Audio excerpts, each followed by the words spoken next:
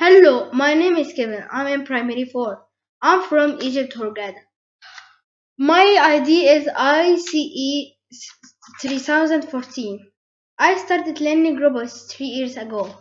I started with roboting EV3, then learning CoSpace Rescue. I participated in CoSpace Rescue under 12. I faced a problem with. The first problem was the robot falls in the trap. I increase the speed and increase the RGB range. My robot doesn't fall into the trap.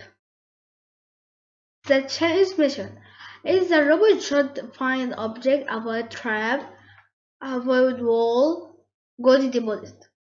The challenge task can be broken down into many tasks, which are move and avoid wall, find object, avoid trap, and deposit. Strategy. Yes, the mission has solved when the above many tasks complete. Algorithm and resources I used.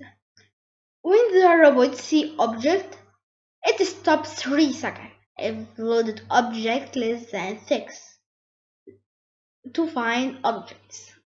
When the robot sees trap, it moves one wheel is faster than the second wheel to avoid trap. When the robot sees wall, it turns to opposite side. When the robot sees orange, it stops 3 seconds. If loaded object more than 5 to deposit. Here is my flow chart. Debugging.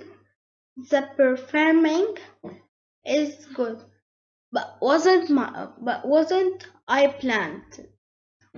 The robot gets closer to the wall. It didn't detect it. So I programmed the robot to slow down when it detected the wall and get faster in the map. Conclusion. My result was good. My score in the challenge 787. My score after the challenge 1130. See in the picture. If I was asked to solving the same challenge again, I shouldn't go to deposit right. See the picture. This is the video. In the competition, my robot got to deposit not correctly, but after the competition, it do correctly. Learning experience. I learned using CoSpace robot and learn a lot about AL and logical thinking and solving problem and C language. I learned about iCooLChallenge Hurghada Egypt 2021. I comment the deadline and to do my best.